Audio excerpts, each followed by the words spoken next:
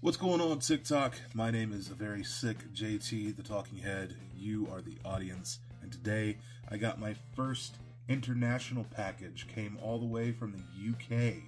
This is a package from Arrow Films over in the UK.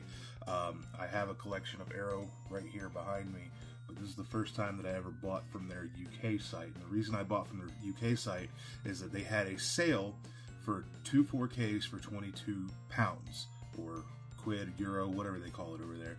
And I ended up ordering this movie and also my pre-order for the Fear and Loathing in Las Vegas 4K as well. After doing this and seeing how much they charged me in tax and like customs fees and stuff like that to get it shipped over here, I think I might have been better off just ordering the this from Amazon and pre-ordering from Amazon or the DVD or something, because this does have a U.S. release, but this is a UK disc, Region B disc. So now I've kind of screwed myself because the 4K of Fear and Loathing is cheaper on Amazon. It's like £15, where it's like 22 on the website, and then this is like around the same price anyway, and I could just get it free shipping or whatever. But it's whatever. It's those collector's pains that you will learn as you are collecting. You'll learn what's best to do, and this was a fumble on my part, but I'm not gonna stick around on it too much. I'm only out a few extra bucks, and this came, and I do have to wait until probably gonna be June before Fear and Loathing comes in, because of the long ship time to the States from the UK. But let's go ahead and unbox this and see what we got.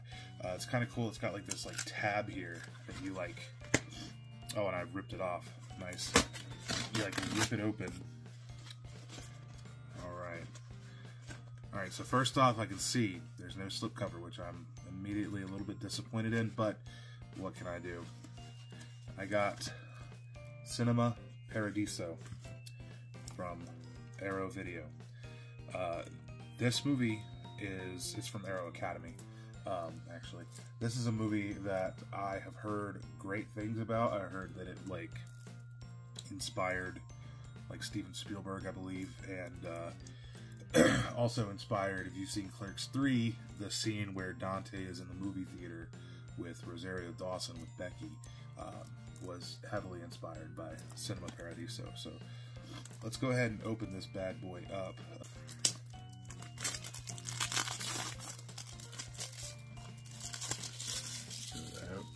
Alright. So, we have an ad for a release, and for Arrow Video Player. But yeah, we just have the disc 1, which is the theatrical cut on 4K, and that's a little bit disappointing. Disc 2, the director's cut, is only a Blu-ray. I didn't read into that at all. But yeah, I'm probably gonna go and watch this probably tonight. I think it's in Italian.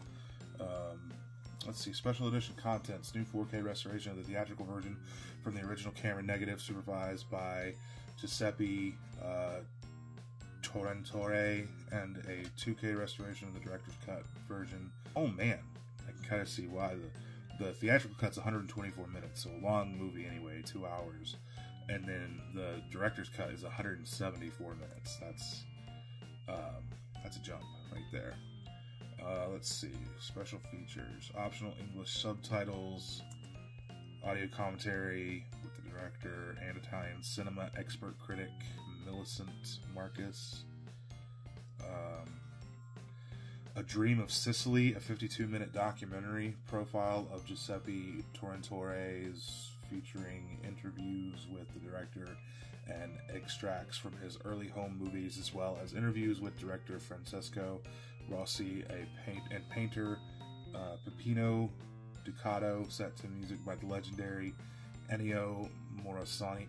I'm probably butchering all these Italian names. I'm not very versed in Italian pronunciations and nomenclatures, so A Bear and a Mouse in Paradise, a 27-minute documentary on the making of Cinema Paradiso and the characters of Toto and Alfredo, featuring interviews with the actors who play them, Felipe Nourier and Salvatore Cascio, as well as Tornatore. I don't even know. Tornatore.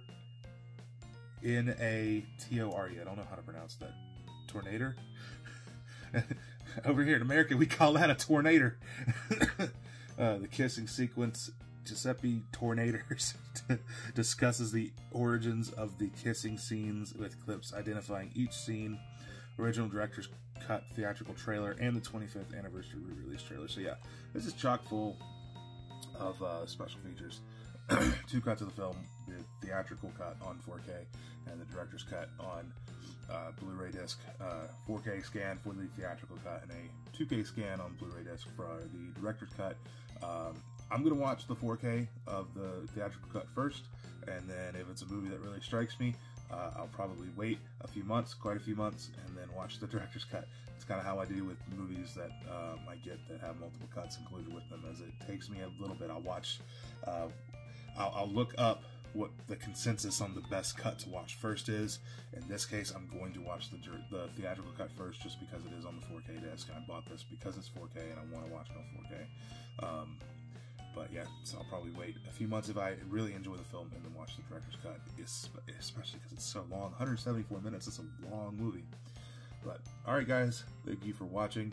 Forgive me again because I have had the man flu for the past 3 days and I feel like garbage. I haven't made any videos or anything, but this came today and I was so excited for it. It gave me that boosted energy. So yeah, if you enjoyed it, leave a like, add to favorites, and follow for more. Little bonus for you, I just looked up how to pronounce the director's name. Giuseppe Tornatore. It's Tornatore. Giuseppe Tornatore. But I'm just going to call him Giuseppe Tornatore because I'm a rude American. And that's what we do. We mispronounce names. I'm like, hey, if WWE can have a character named Santino Marella from Italy that mispronounces names like Joncana, then we can mispronounce some of their filmmakers' names. Like Mater without the T. Just Giuseppe Tornatore. That's what it is from now on.